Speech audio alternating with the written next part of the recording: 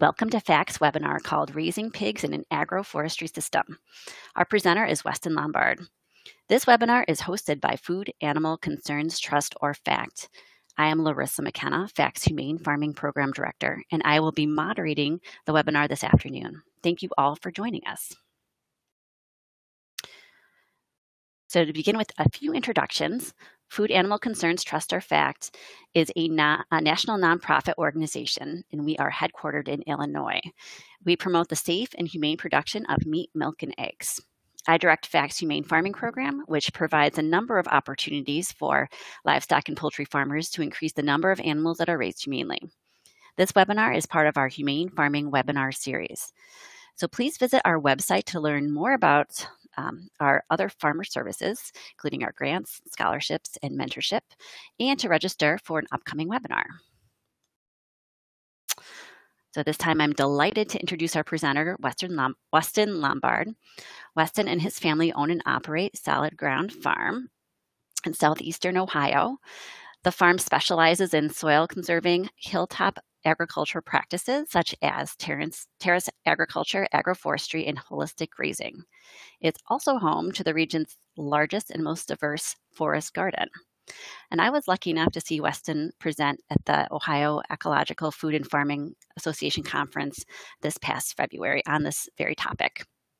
So we're absolutely honored to have him with us today. He will be available to answer your questions later in the webinar. And so with that, I am going to let Weston get started with his presentation. Weston, it's all yours. All right, thank you, Larissa. Thanks everybody for joining us. I'm excited to chat with you. So just a little bit about myself and my farm. As Larissa said, 17 acres, diversified, small farm. A lot of it is geared towards education, mixed with homesteading and some small commercial production. We sell to one local health food store in the closest city, and we also run like a small CSA. But primarily we grow for ourselves and for events and to feed kids at our summer camp. I also teach at a local community college, and we use the farm sort of as our land lab and learning center. Today I do want to talk a lot about, I see that a lot of you do pastured pigs. I'm really excited about agroforestry, and I'm going to try to convince you to incorporate tree crops into your systems for a number of reasons. I'll show some of my system and hopefully take some questions about what I'm doing, and generally talk about the benefits of pigs and trees together. So to begin with, I want to talk about sort of the need for agroforestry as I see it. Soil loss is a really big issue worldwide. We actually lose topsoil. The size of the state of Indiana every year is washed away. And this is primarily as a result of sort of conventional agricultural practices and overgrazing. Anytime the land is bare and exposed to the elements, especially strong rain events, it washes down into the gullies. I'm sure you have observed this in the past. So anyway, with a growing population and a growing demand for food, this problem might only exacerbate if we continue with conventional agricultural practices. However, there are alternatives, one of which is agroforestry. I'm skipping ahead a little bit. Just to make a point, the soil formation can be a very slow process. By just plants growing without much intervention, it can take 100 years to create an inch of topsoil. An inch of topsoil can be washed away in several months during large rain events. So it's a very precious and resource we must conserve.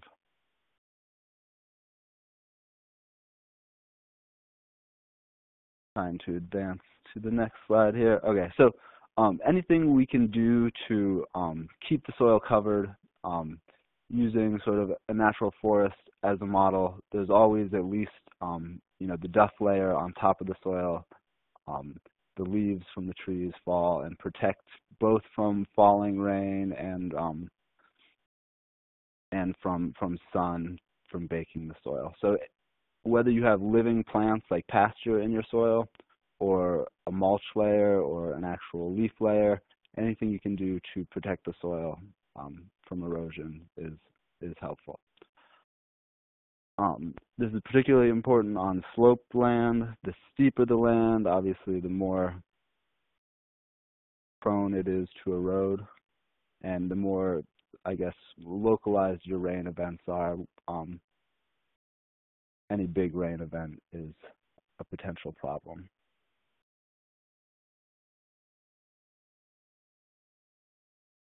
My property in particular is so steep I can hardly drive a tractor on it, which is one reason I've gotten into tree crops and trying to develop systems that need less mowing and maintenance. Okay, so why tree crops?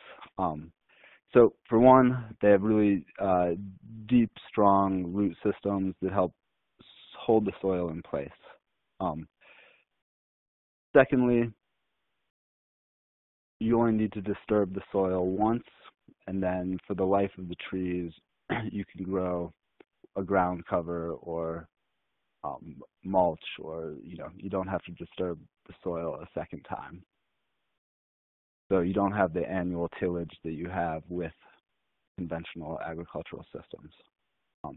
In addition, trees provide wildlife habitat and a bunch of ecosystem services. So trees do things like provide a net cooling effect. The U.S. Department of Agriculture says that having a healthy shade tree is equivalent to running 10 room-size air conditioners for 20 hours a day.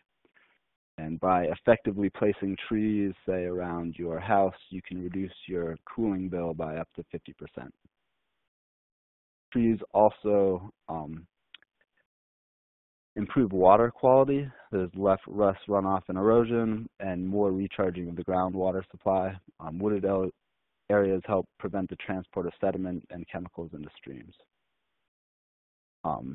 They also help conserve water by shading the ground, which leads to less evaporation. Trees also produce oxygen. 1 acre of forest, as it absorbs 6 tons of carbon dioxide, it also puts out 4 tons of oxygen. So this is enough to meet the annual needs of 18 people. So by growing forests, we're helping to sequester carbon and produce more oxygen. Most agricultural systems are sort of a net producer of CO2 in some way. As you till the soil, a lot of that carbon in the soil oxidizes and goes into the air. So instead of releasing carbon constantly, I'm trying to develop a system that helps put that carbon back into the ground as it protects the soil from erosion as well. So what is agroforestry? Is just incorporating trees for the many benefits I listed, but also for increasing farm production. So whether that's actually getting crops directly from the trees or creating some sort of benefit for livestock or even shading crops. There's a bunch of different ways trees can help your farm system. And I want to go through these briefly, just the general forms of agroforestry, and then we'll talk more specifically about what I'm doing.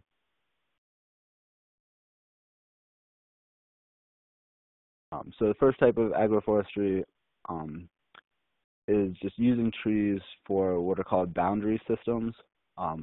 Riparian buffers are a great example. I talked about how trees can slow erosion. They can also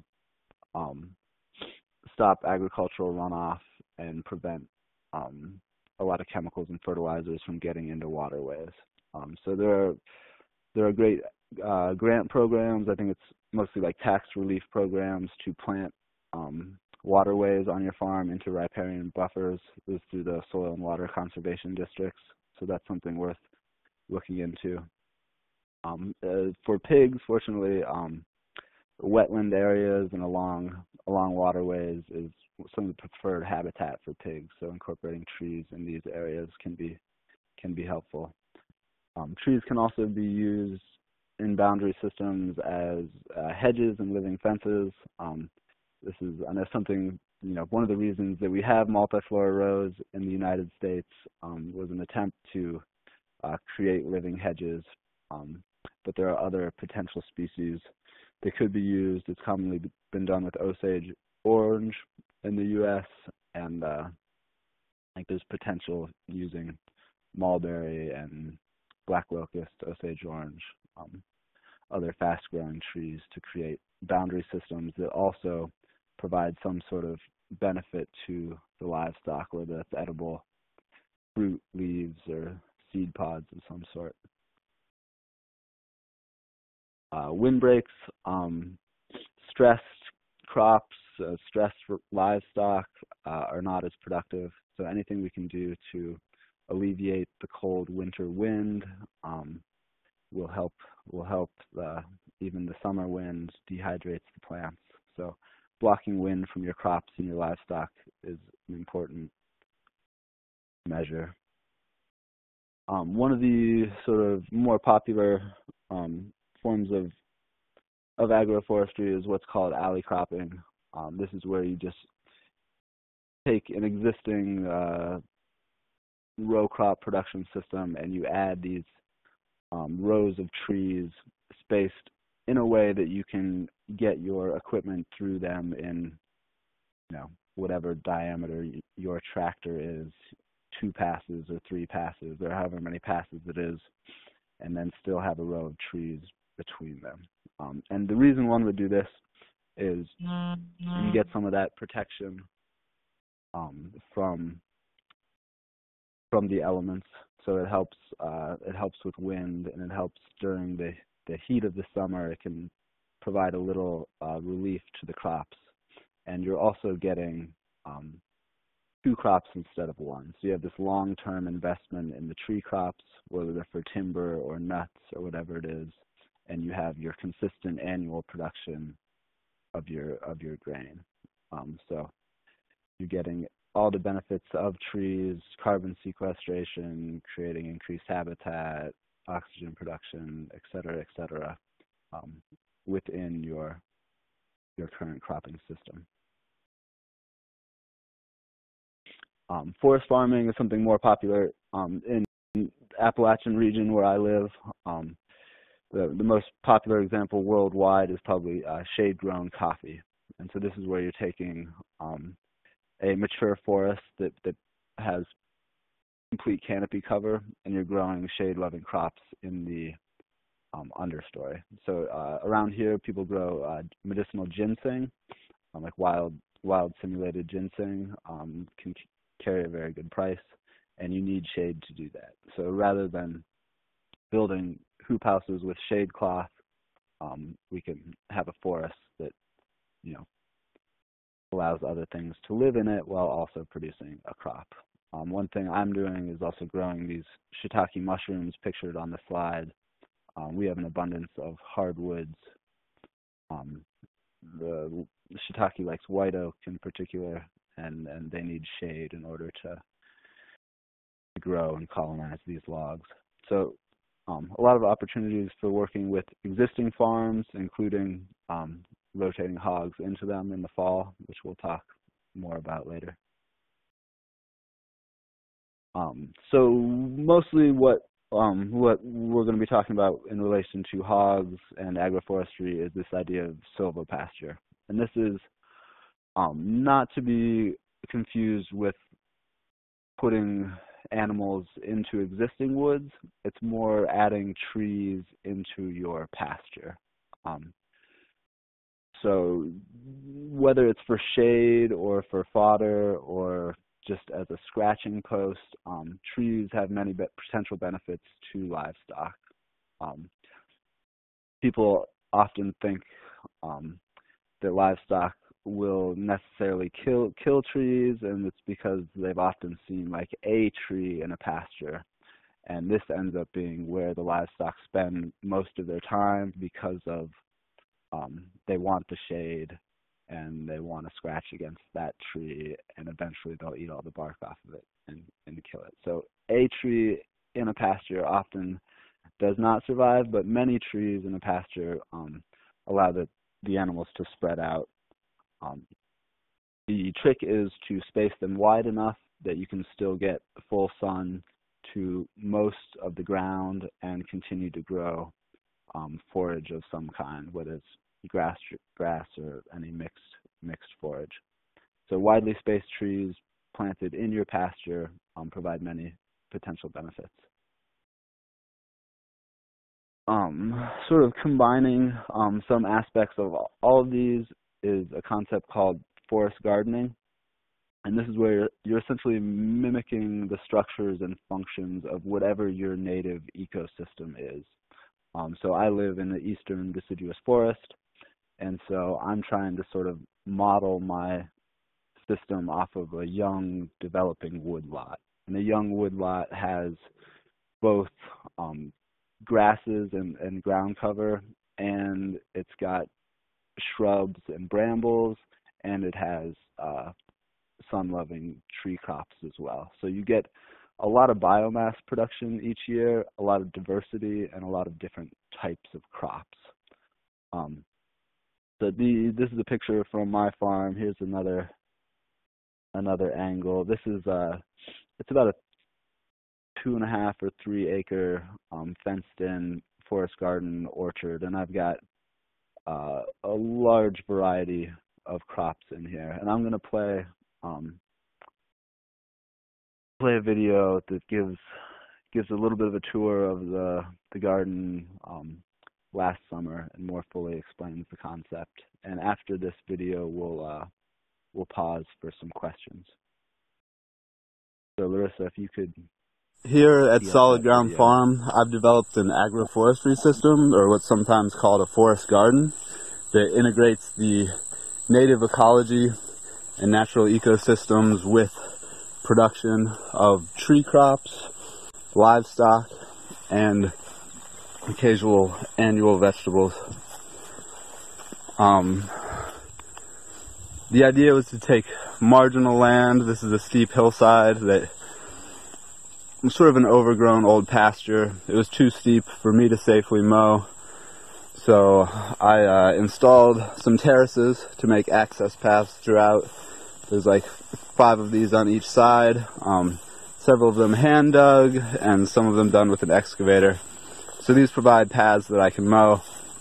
From here I've planted trees along either sides, like this pear. Up here we have hazelnut and peaches, all manner of species in here. It's sort of a mix. Every other thing is like apple, hazelnut, peach, mulberry, thornless honey locust to fix nitrogen. And then we've got the native species that we use for various projects, like the pokeberries for dyes for kids at the summer camp, hybrid hazelnuts for us and for the pigs, more pears, and it's just sort of interplanted and then surrounded by native weeds like this ironweed, which does a great job of attracting butterflies. It's full of bees. You can almost hear them, particularly on this invasive purple knapweed, which the insects love. Raspberries throughout, both native and cultivars like this heritage red raspberry. There we go, peaches and mulberry growing together. A lot of disease-resistant apples now. We started with Ohio heirloom apples, with which we're having pretty decent success. They're not marketable necessarily, great for cider, feeding the kids at the summer camps, and windfalls for the pigs. But they're not completely blemish-free. I don't spray. I'll use them for cider or applesauce, and just browse as I walk through. One of the ideas with the farm is that I wanted the whole place to be sort of a foraging ground year round. I want to walk around with my family, take the kids from summer camp, and pick fresh fruit. So there's apples. This time of year we have apples and pears and peaches. Last month it was blackberries. Before that it was raspberries and gooseberries and mulberries. Spring herbs earlier. And then pretty soon we're going to be getting into the nut season with hickories and chestnuts and walnuts. So all times of year there's some wild plant to forage, or there's fruit to be picked. Okay, I think I'll stop it there, Larissa. You can check out the rest of the video at a link sometime. But I just wanted to give you guys a sort of look at what I'm doing. That's about a maybe 8-year-old forest garden. I've planted, I don't know, a few hundred trees in there over the last 8 years, planting a little more each year. And now I've expanded that concept throughout the rest of my farm and have almost like 10 of the 17 acres planted in mixed tree crops of some sort or another. So yeah, at this time, if there are any questions. Yeah, it looks like there are a couple that came in. If people do have other questions, you can type them into that chat bar now. If we get to them now, or we'll get to them later in the webinar. But one question has to do with going back to the alley cropping, and how do you orient it to the 4 directions? Do you have insight about what works best? Yeah, so I guess ideally you'd orient it east-west so that you want the sun hitting your crop as much as possible during the day. So the trees if the trees are on the north and south sides, it won't get, they won't block the sun as much. And then also, maybe you tweak that a little bit depending on the wind direction to sort of block the wind. But yeah, generally east-west. Excellent. And then another question I think that probably came from your video. How long after you planted the trees and other crops did you, how long did it take before you let the pigs into that area? Yeah, that's a great question. So I didn't have pigs until about 4 years ago. So a lot of the stuff was at least 4 or 5 years, but some of it was only a year or 2 old. And I've had mixed results, but generally speaking, I'd say that the pigs tend not to disturb anything that's been in the ground more than a year. A lot of my planting methods, I tend to do a lot of sheet mulching. So when I first plant the tree, I put cardboard down and then a bunch of mulch. And if I let the pigs right into that the first year, they'll dig up the mulch because there'll be grubs and bugs in there. And then maybe in the process they'll uproot the tree. But they don't seem to deliberately go after the trees. Mm-hmm. So the longer you can give the tree, the better. But I find that 2 years should be enough. Excellent. And one more question for this little section is, how do you get your pigs to come back in at night to a shelter? And do pigs that are left out in the woods, have you found them to become aggressive?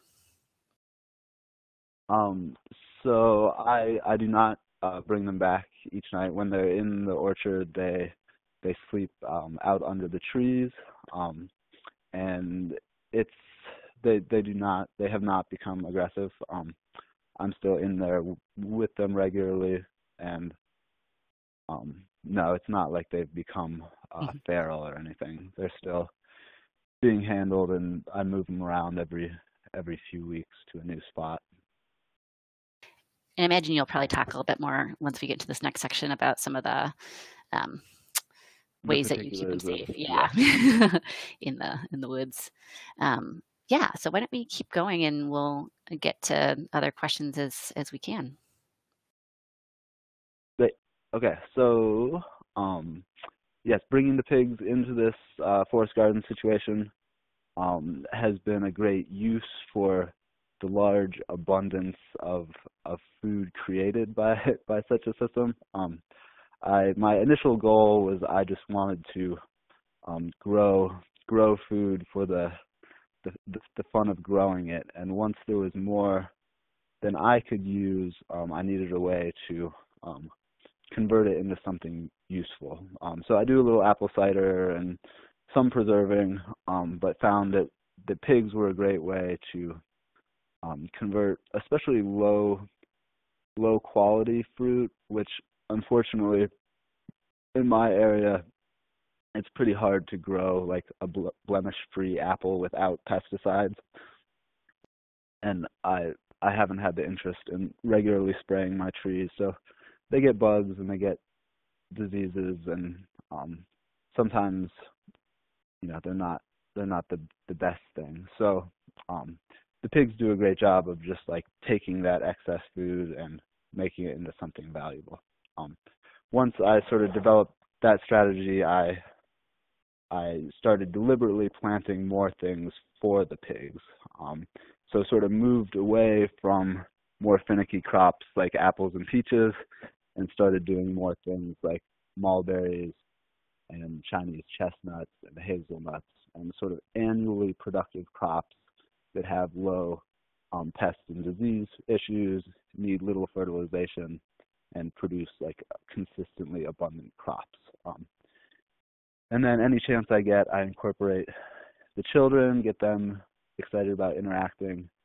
The mulberries have been the biggest success on my farm in a number of aspects, from being the favorite of my children to also being the favorite of the pigs and the kids at the summer camp.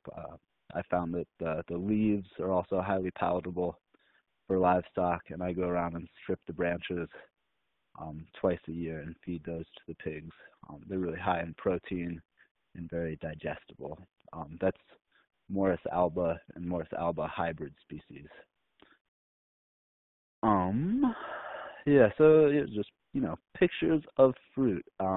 We had a really good peach year last year. The pigs must have eaten several hundred pounds of peaches. So a little bit about my pig operation. It's pretty small scale. I've been getting like 8 feeder pigs a year, and then rotating them through pasture and orchard depending on the season.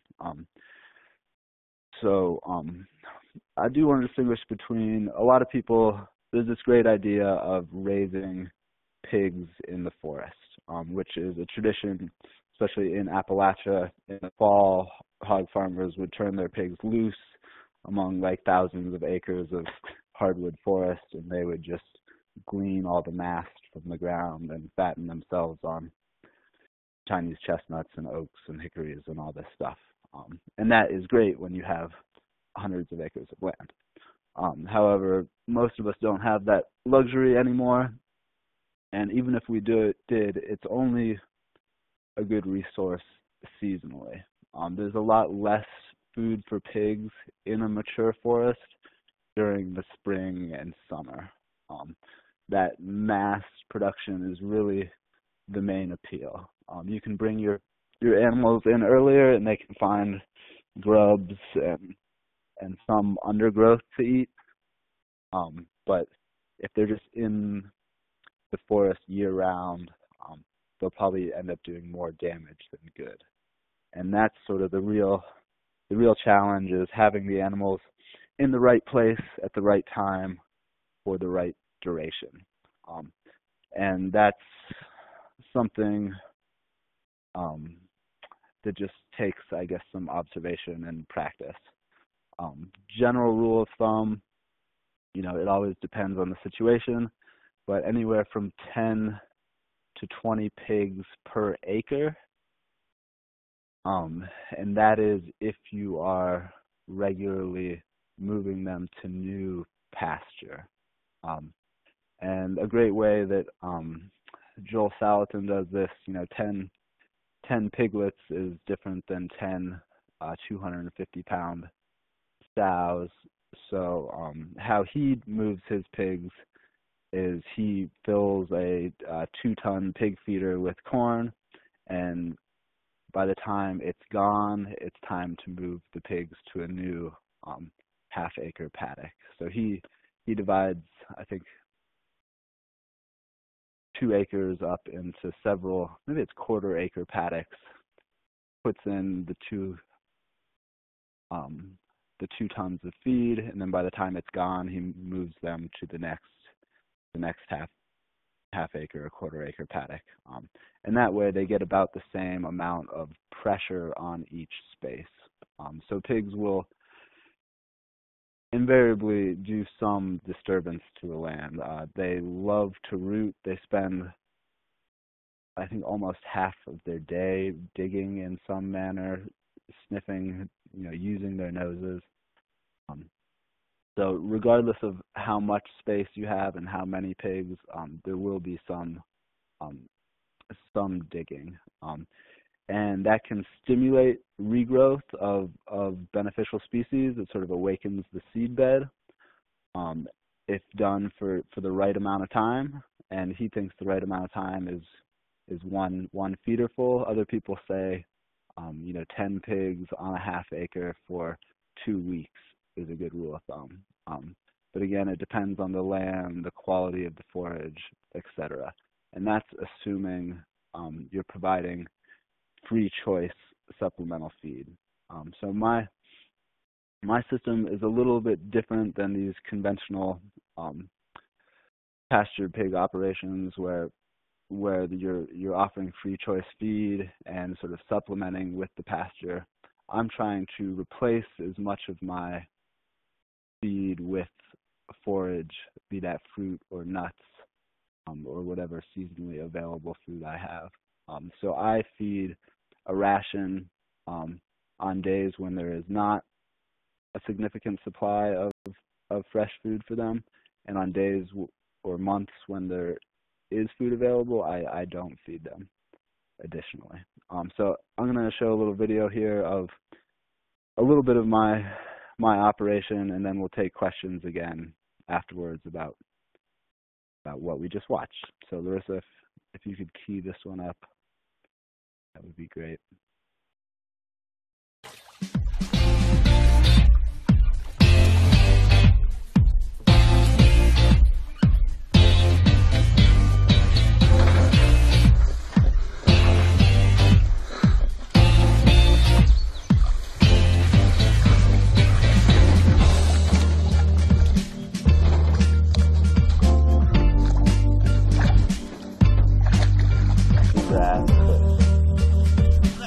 Up to a quarter of their diet from just grass.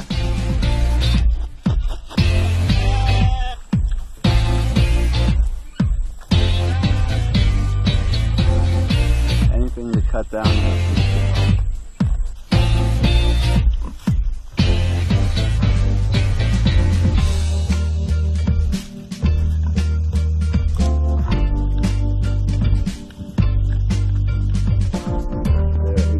their corn and loving the mulberries.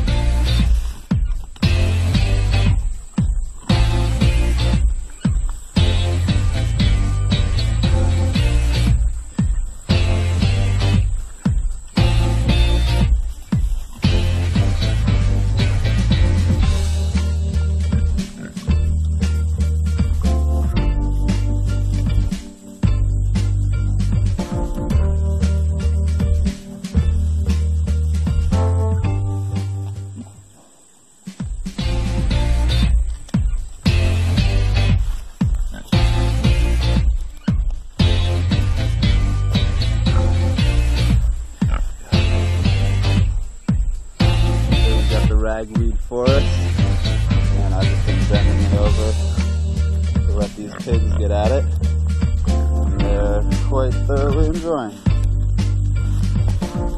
Another native forage is high in protein and minerals.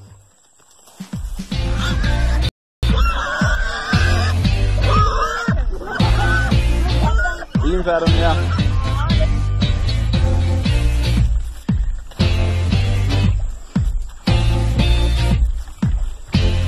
Just shook the apple tree here. Fruit is falling at the moment. A lot of it.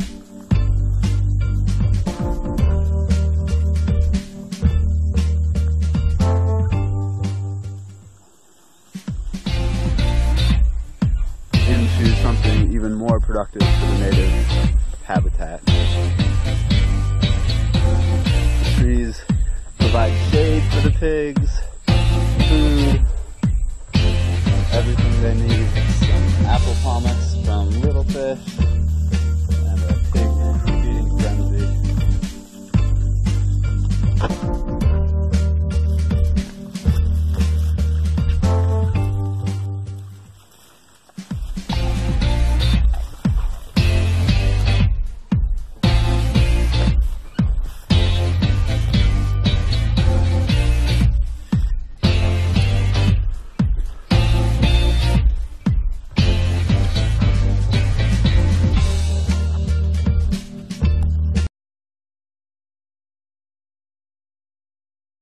Great. So maybe we'll open it up to questions again. Just to answer a few questions that people wrote in early. We use 2 strands of electric. We got like a solar electric charger, and I set up sort of large paddocks, like maybe an acre at a time, and leave them there until most of the food is gone. So it's more. It depends on what I've fenced in. Sometimes I'll put them in a little existing like acorn glen, and they'll eat all the walnuts. They'll eat all the walnuts in like 5 days, and then I'll move them on to a new place. And then when there isn't any food, I have sort of a sacrifice pasture that's up on top of the ridge, and I put them in there.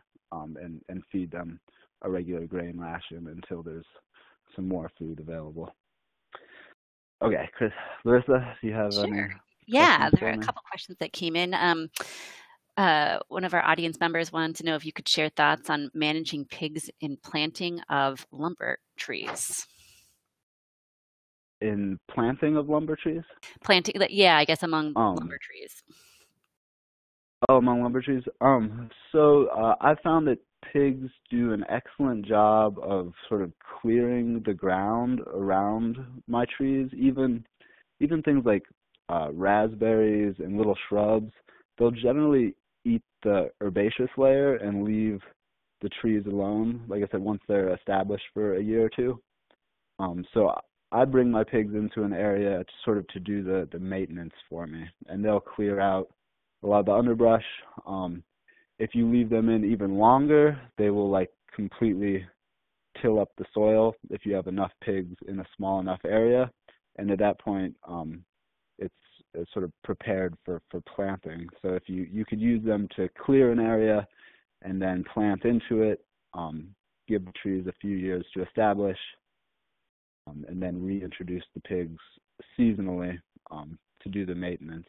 So ideally, they would be timber trees that also have some sort of mass production, which most, I think, do. Excellent, thank you.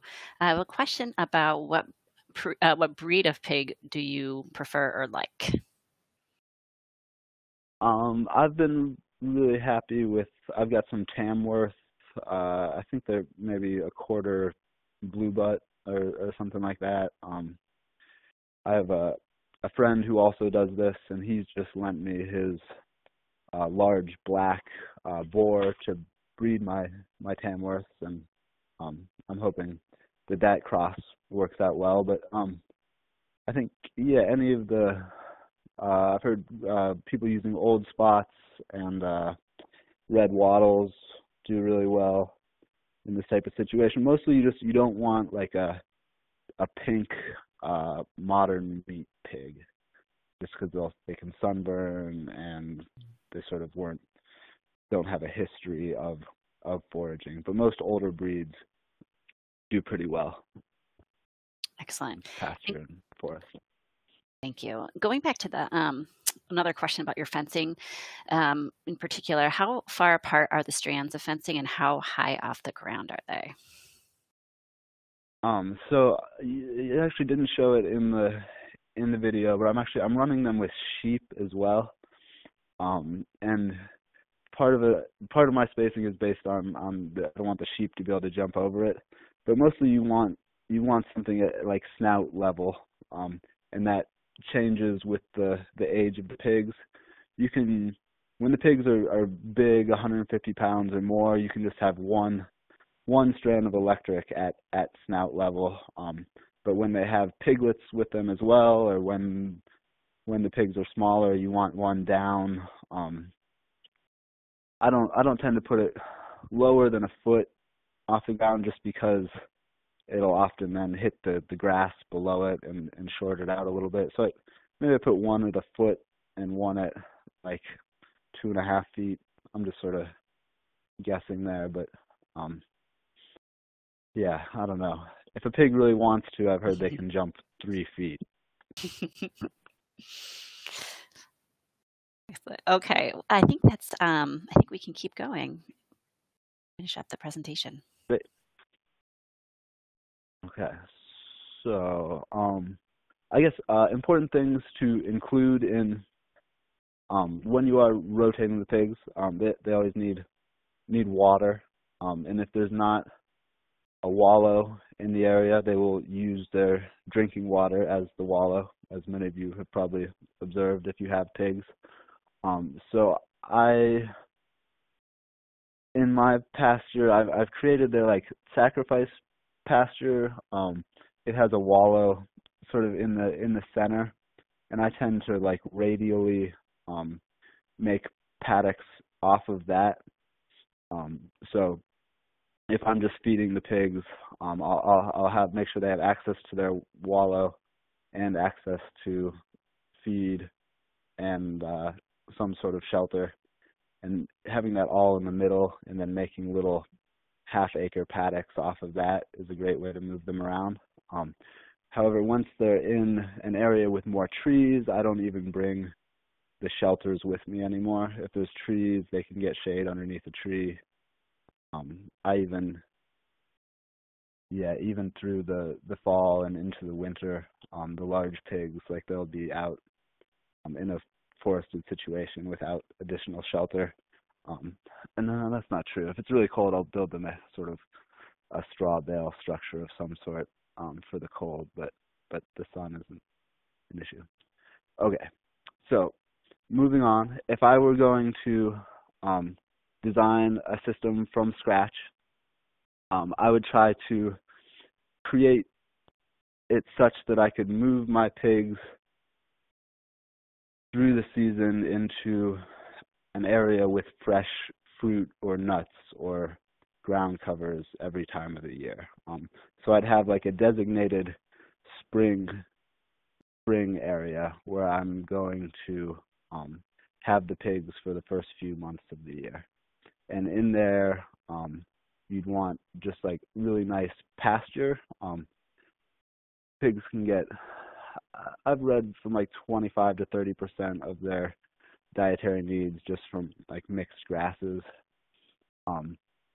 Planting other forages in there as well, adding like turnips and radishes and other root vegetables, putting in a lot of clovers and other high protein things, a lot of brassicas, getting in, kale and cabbage and all this stuff. You can actually, if you want, grow most of your pigs' nutritional requirements just from vegetables. And that I've read, I don't have it, it's hard to know this stuff for sure, but people say it takes about 4 pounds of like fruit and vegetables to get nutritionally and calorically the same benefit you get from 1 pound of commercial feed ration. So you have to produce a lot more mass, but that is easily achievable.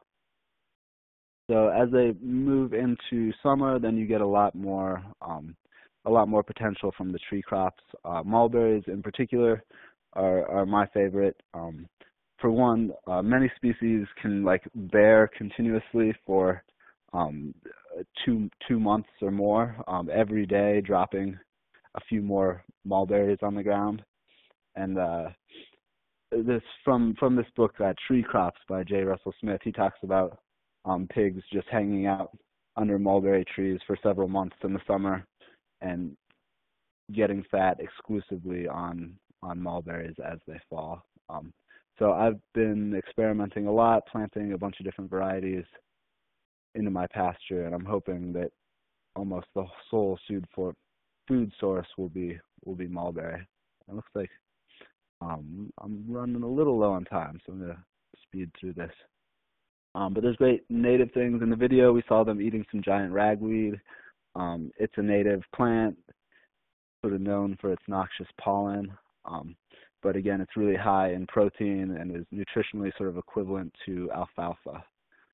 So letting them loose in the ragweed patch is a great way to both control it and get some free food for the pigs. And then fall is really where they do great in the woods, eating walnuts, hickories, acorns.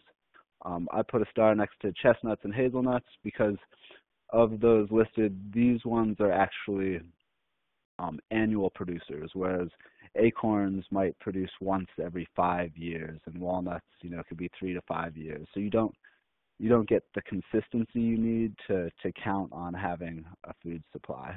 So Chinese chestnuts are a great fast-growing tree, produce a ton of nuts that just fall right from the tree, and the pigs can walk around and harvest them.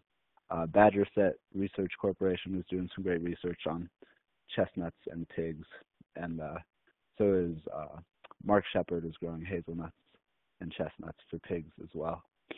And then there's a lot of late apples and pears. Again, I'm sort of now focusing on just not necessarily the most delicious or good-looking apple, but just something that produces a lot of biomass, so a lot of apples easily without pesticides and that sort of thing. And then, towards the end of the year, you might be getting back into some of the cool season grasses and forage. And there's native fruits like persimmons and pawpaws, and another great option. One of the great things about bringing pigs into an orchard, a lot of traditional use of pigs in like an apple orchard is even apples that fell earlier in the summer and haven't been cleaned up. You can bring the pigs in the winter, and they'll find all the mushy, rotten apples and eat everything they can get their hands on. And this helps clean up the orchard floor, and so breaks some like disease cycles. They'll eat any pests that are overwintering in the fruit, and just generally improve your orchard health as well as they fertilize and clear out the understory. So that can be done even though the fruit might fall in the summer or the fall. You can still bring your pigs in the winter, and they'll eat any old fruit that they can find. And that's generally what I'm trying to do. I want to encourage beneficial species that have some multiple functions. So a lot of these things I'm growing for the pigs, but anything that I can reach myself, I harvest for sale or personal use. I just have to make sure I don't harvest things that have fallen on the ground. So I have to pick directly from the tree if I want to use it, because there is, pig poop throughout. So that is one sort of concern. Here they are in the ragweed again in this slide. And again, mulberry. I wrote a little booklet that you can check out in the link below, and it'll tell you why I think mulberries are such a important food source for people and livestock.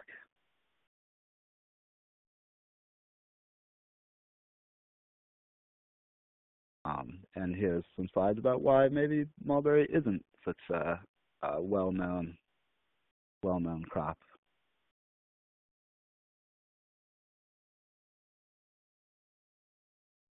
And this is just some of my propagation work. I've gotten a few grants from SARE, it's Sustainable Agriculture Research and Education. They do grants for farmers and ranchers who want to do education and research programs in sustainable agriculture. So I got some to install those terraces and sort of research a terrace production system. And then I have gotten another one to plant a few mulberry orchards on my property and test different varieties for temperate regions. So there's surprisingly about 50 varieties of mulberries that can be grown in relatively cold climates that produce, edible fruit and leaves and have great medicinal qualities as well. This is my little nursery getting started.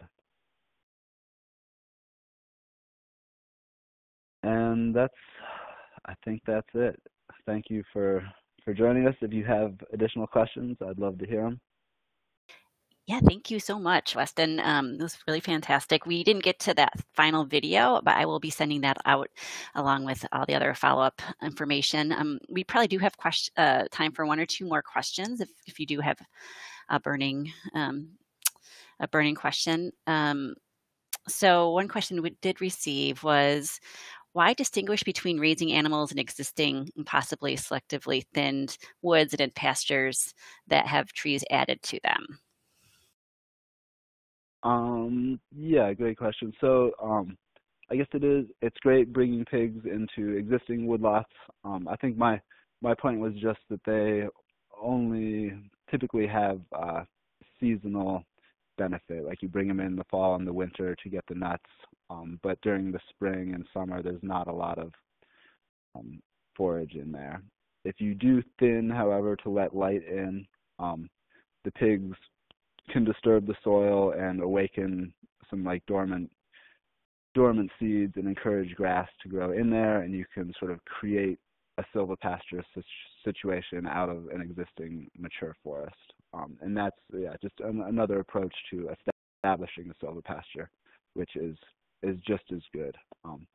I think maybe my focus on going from pasture to silvopasture is just trying to encourage people to plant more trees, to get more of these ecosystem services, sequester more carbon, stabilize the soil, whereas these functions are already being performed pretty well in an existing forest. So I'm trying to sort of convert my farm from pasture to savanna-like woodland. Thank you. Okay, one last quick question before we finish up is, do you think that these pigs, or have you seen them clear blackberry bushes? Unfortunately, no. I bet if you left them in long enough in a small enough area, they would. But no, they have not helped me with my blackberry. I have successfully used pigs in combination with sheep to deal with a lot of vine honeysuckle and some other invasive species as well. So I find a combination of a grazer and a pig can do a lot of good in clearing land. Great, that's wonderful information. So I do have a few housekeeping items to share before we sign off. As I mentioned earlier, a recording of this webinar and the presentation slides will be available soon. Hopefully, I'll get that sent out to you all this afternoon. These documents will also be archived on our website.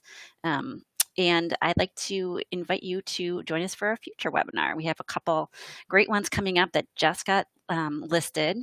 One coming up on May 2nd that's going to focus on land access issues. And whether you're a new, beginning, or established farmer, we hope that this webinar will help you navigate the issues around accessing farmland, including leasing, ownership, and finding lands. And then later in May, we're going to offer a session about the nutritional benefits of pasture-raised animals, as well as one about how to create a forage chain for your livestock. So all of our webinars are free, and you can register for as many or as few as you like. So I'm afraid that's all the time that we have today. I like to give a sincere thank you to you, Weston, for your wonderful presentation and for taking the time to answer all of our questions and sharing your expertise. And a thank you to all of our audience members for your attention and your interest. I hope that you all have a wonderful afternoon and that we all connect again soon. Goodbye. All right, thanks for having me.